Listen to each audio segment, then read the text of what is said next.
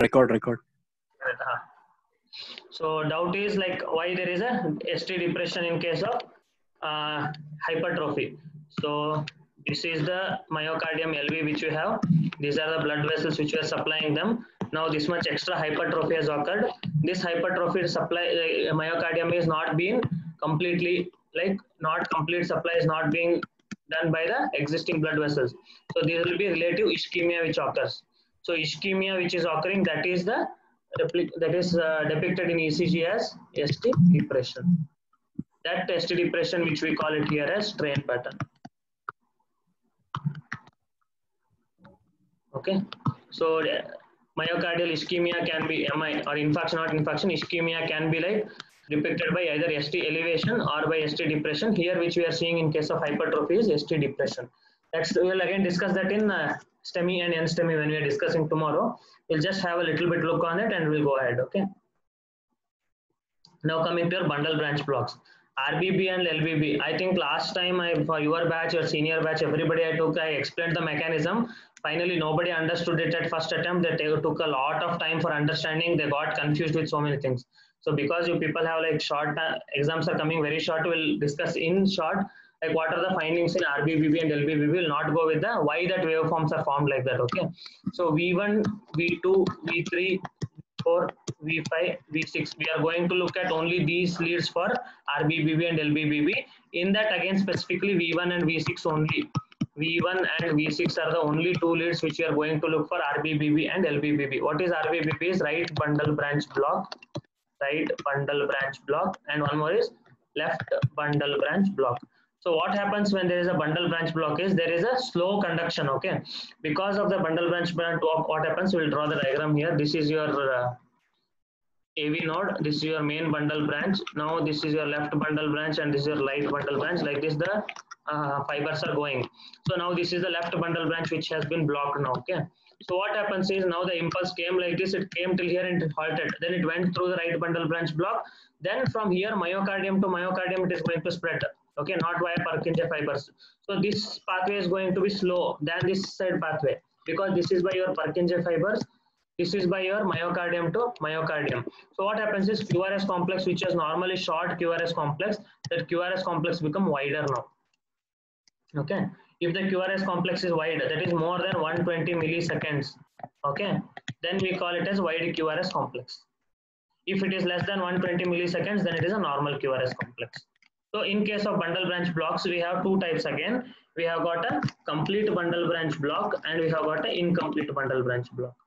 So both the findings are same in incomplete and complete bundle branch, except for complete bundle branch QRS complex will be more than 120 milliseconds in duration.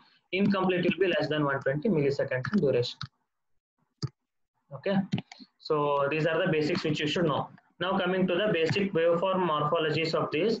In case of right bundle branch block, what we are going to have is, we are going to have V1 to V6, some pattern called as MARO. So this is M, A, R, R, O, and W. So the waveform is, for example, this is your P wave, this is Q, R, S, and T. So what we'll have here is R, S, R dash. This is the V1 pattern. You understood? This is the M what I am written. This is the pattern of Q wave. W is the pattern of Q wave in V6. So how we are going to remember for this one, like what you can do is if you're taking this as RBBB only, so you can remember there is a rabbit, something like that. Okay, bunny is there. You have got M here as ears. So you have got M, A, R, R, O, W. Marrow, like M for your rabbit ears, rabbit, RBBB. This much if you remember, I think it's more than enough. Okay, this is for your RBBB pattern. I'll show how the rabbit ears look and how the marrow looks here. Okay, and next we'll come for one more is we'll come for LBBB.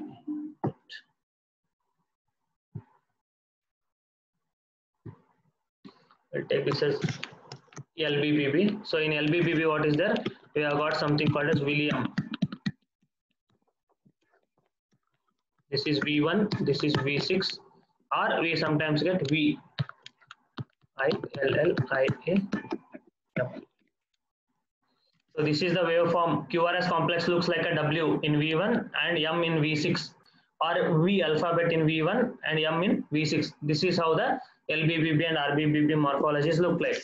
So if you take V1 and V6, and if you have RBBB pattern, and if you have LBBB pattern, so this will be marrow, this will be V bar W William.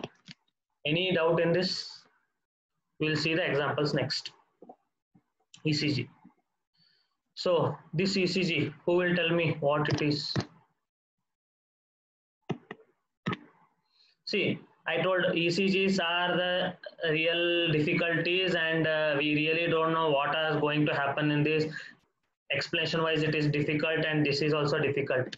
If you carefully see the QRS complex width here, whatever is there, it is more than 120 milliseconds. Actually, if you have to calculate, like we have got practice by seeing this, it is like more than that. Whatever the M which we said, no, this is the M here. It is very difficult to identify that M.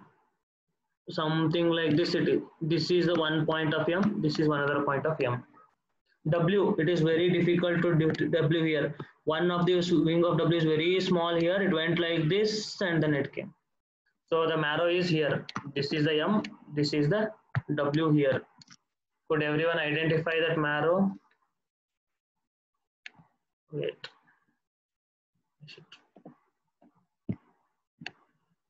Not able to zoom.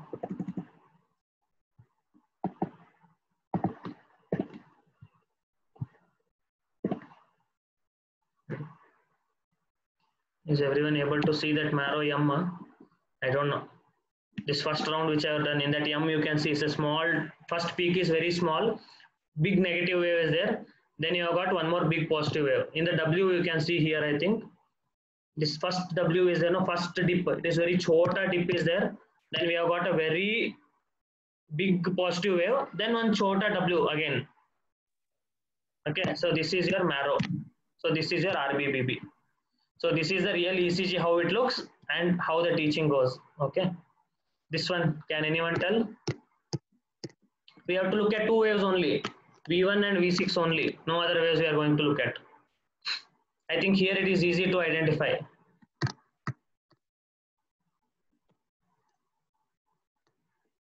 It is marrow only. See, this is the M which is there here. This is one peak, this is one peak, this is M. W is here. Okay. This W is also same. Like this, the W is. This is. So this is again RBBB. Duration of QRS complex, you see this. Duration of QRS is more than 120 milliseconds. Okay. Next, this one. V1 to V6. 1, 6.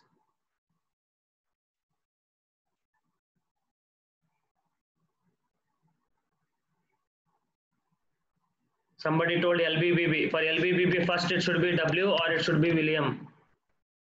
So there is no W here, no William here. So it is RBBB only. This is again M here. This is again dysmorphic M. And here W. This chota first dip is not that clear, but you have to make sure that you see something like that. Okay. It is again RBBB. See, this is the difficulty with your normal ECGs. Now this one.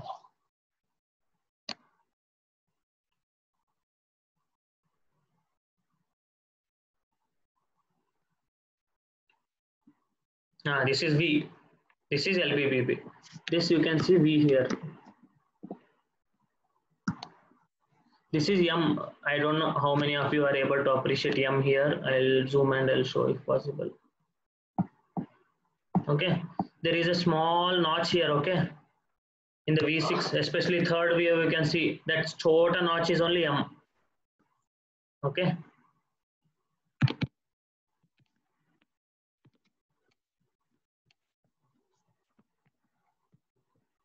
So we have got M like this chota notch. It is like I am magnifying and showing it.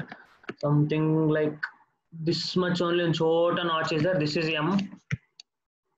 And if you carefully visualize here in this V chota tip also, there is small W like. Not very clear. See, it is not as pointed at this one. You compare this one, you see here. You can see here something, no? Something like this. It is like V2, the V1 is not very pointed. Can you appreciate that difference? Chota sa difference? Like V2, the V1 points are not very pointed. Slight obscuration is there. That is the W there. Okay. Now this one.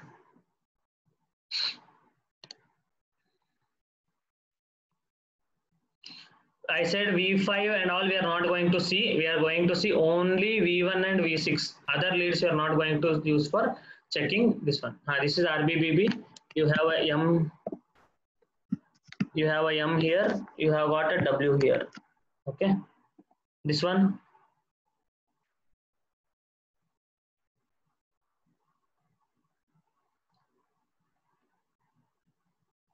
This is LBBB. We have got a big V here. And you have got something like M here, but not very classical, but some notching is there. Okay. So this is your LBBB. And one more thing which you can identify here, if you people have observed the ECG, there is ST depression here. Did you observe? V5 and V6. There is ST depression. So there is ST depression. There is left bundle branch block. Okay. Both are seen here. Not just LVH. It could be due to your MI also. Hypertrophies will not cause your blocks. LBBB and all will not be due to hypertrophy. It is due to MI. Somebody said Varun. Okay. It is due to, correct, Varun has said like MI. MI is going to cause your blocks as well as ST depression. Ischemia is going to cause your ST depression and ischemia is also causing your blocks. Okay. And see here, how much big the deep wave is here. Almost it is this big. Whereas the positivity you see here. Actually, these both are replica of the same, right? Actually, it should have been this much big positive here. It is not that big positive. So this is big negative here. This is not that big positive. That's why it could be again MI is the possibility here. And this one.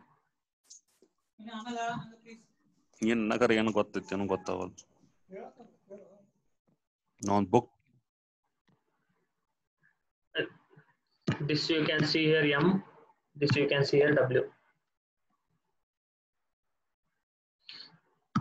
Somebody was just telling I am not able to understand anything. I think that person could be able to see M here, something like this M is there here. This W is there here. This one.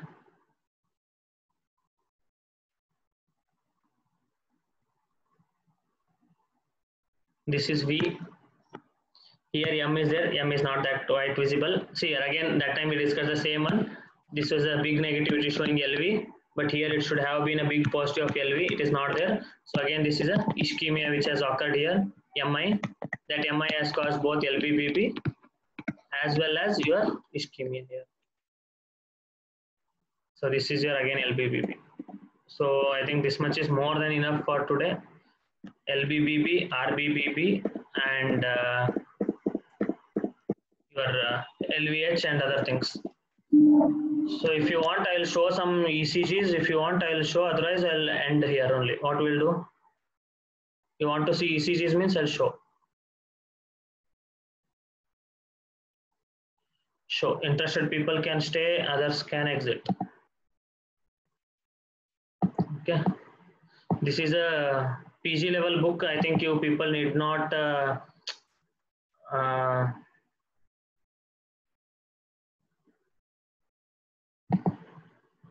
read from this and all. It is too detailed ECG book. I'll just show you some ECGs. That's it. Okay.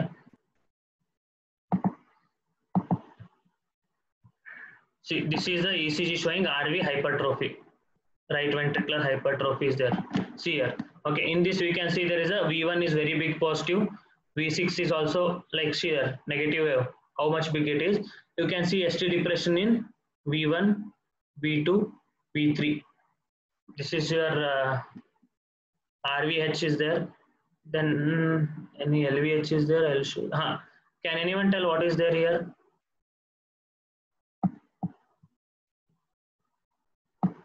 One second.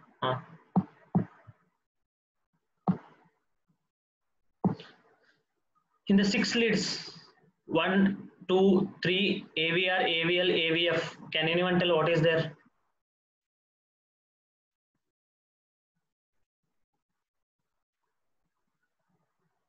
About P wave, first wave of ECG. What is there in P wave? Somebody typed P mitral alla.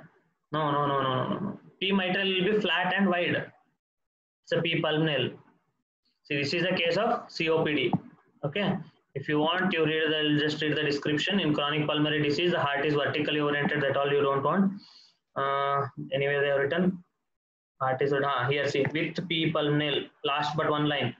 Heart is rotated clockwise with P pulmonal in lead 2, 3 AVF. These changes are consistent with type C right ventricular hypertrophy. I don't want you people to know about type 1, type 2, type 3 and all those things. It is very complicated. So we don't want that. See, we have got different types of RVH and all. We just know like what is RVH, okay? That's more than enough for you people. Anything else? Chamber enlargement.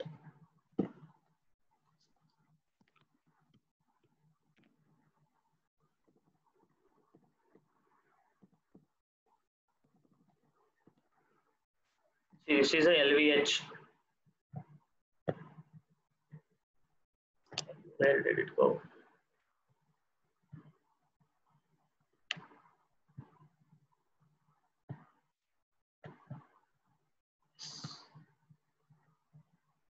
See here, we have got a left axis deviation here. This is 2 is hypertrophied with ST site depressions are there. And we have got V5, V6 with ST depression. V1 and V6 both are going to make more than 35 small boxes. So this is your ST depression with LVH.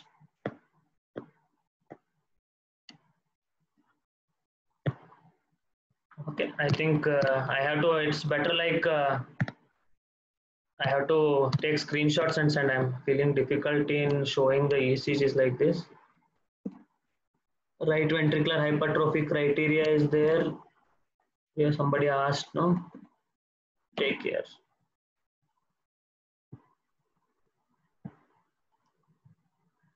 Here. Oh shit.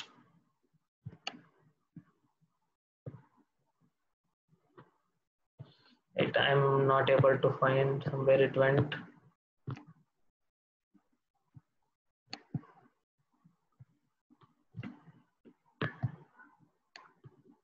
This is the criteria here.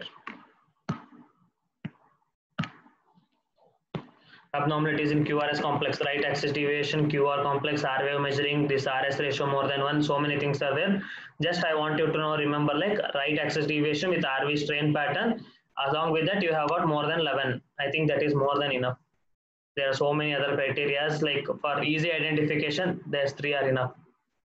Okay. Again, we have type 1, type 2, type 3 and all. I think it is not much required for you people. Bundle branch block. See, this is how even the books describe with your right bundle branch block like R and M pattern. So nicely they give it in the description, but it will never be like that.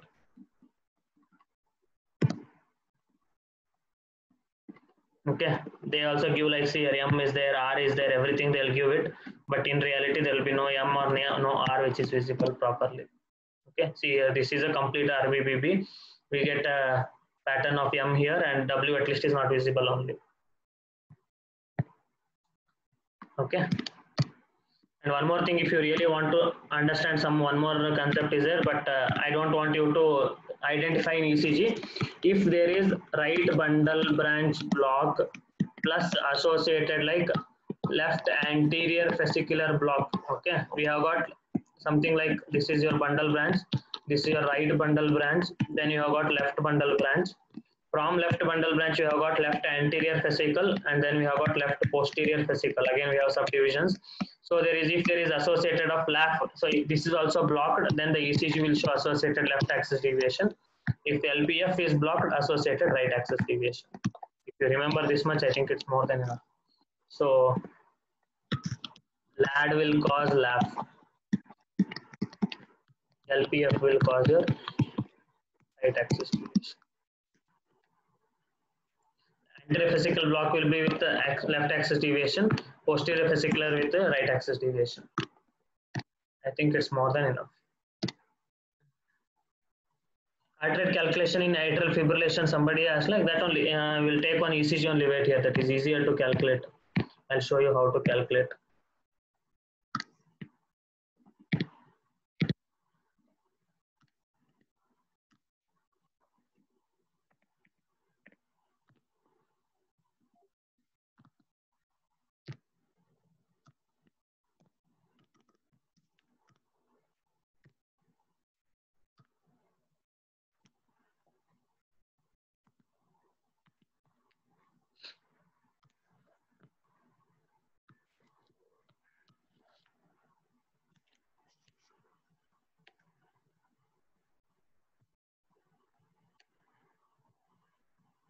Atrial fibrillation.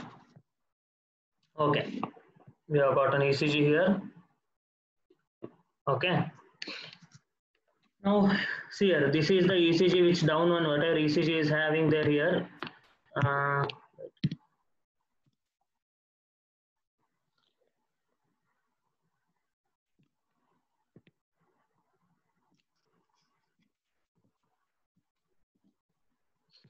Okay, we'll come here. See, this is the ECG which we have for atrial fibrillation here. We are having a variable ECG interval are there, no? So I think it's difficult to calculate for me here. Just I'll try here. See, this is the one big line is there. I think these are 5 boxes, 10, 15, 20, 25, 30. So these are 5 big boxes, 5 big boxes are there. Okay. These are the, it will be 1 second, 2 second, 3 second, 4 second, 5 second, 6 seconds. 6 seconds of ECG I have taken. In this, calculate the number of RR intervals now. One R wave, 2, 3, 4, 5, 6, 7, I think 8. So 8 QRS complexes are there in your 10. 6 seconds are there. 6 second ECG are there. So in 60 second ECG, there should be approximately 80 QRS. So each QRS complex tells for 1 heartbeat. Okay, like that. Now we'll take this one as example here, means it's around 5, 1, 2, 3, 4, 5, 6. So 1, 2, 3, 4, 5, 6 bits we have here. 1, 2, 3, 4, 5, 6, 7, 8. So we have again 8 QRS complex here. So 8 QRS complex in 6 seconds. So 80 QRS complex in 60 seconds. So their heart rate is 80 per minute. Any doubt?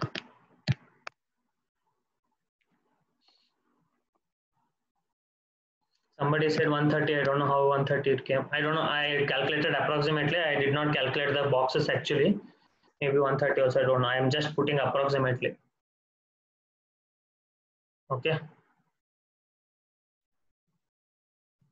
Then tomorrow we'll discuss a little bit about this one. What is it? MI, and then we'll directly go for your exam charts tomorrow.